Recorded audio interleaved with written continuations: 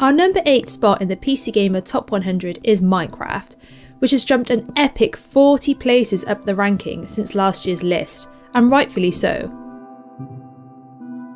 It's been over a decade since Minecraft first released on PCs, but the blocky sandbox continues to be a powerhouse of creativity thanks to Mojang's bulky updates and the incredible worlds that sprout up from the community.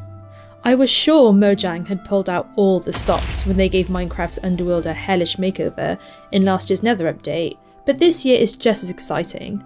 The upcoming Caves and Cliffs update will bring a whole new roster of blocks, items and creatures to the game's mountain and cave biomes. We've already had the first part of the update, which included Minecraft's best mob to date, which was the adorable axolotl, and part 2 should be out later this year, treating us to lush caves, snowy peaks, and the deep dark, a biome not for the faint of heart.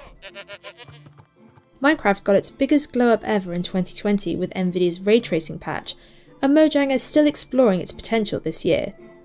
Minecraft has always had its fair share of dramatic shaders and texture packs, but Minecraft RTX took the game's visuals to a whole other glossy level.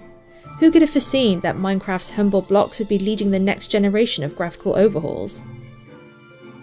As Mojang continues to release updates, the Minecraft community is still as busy and creative as ever.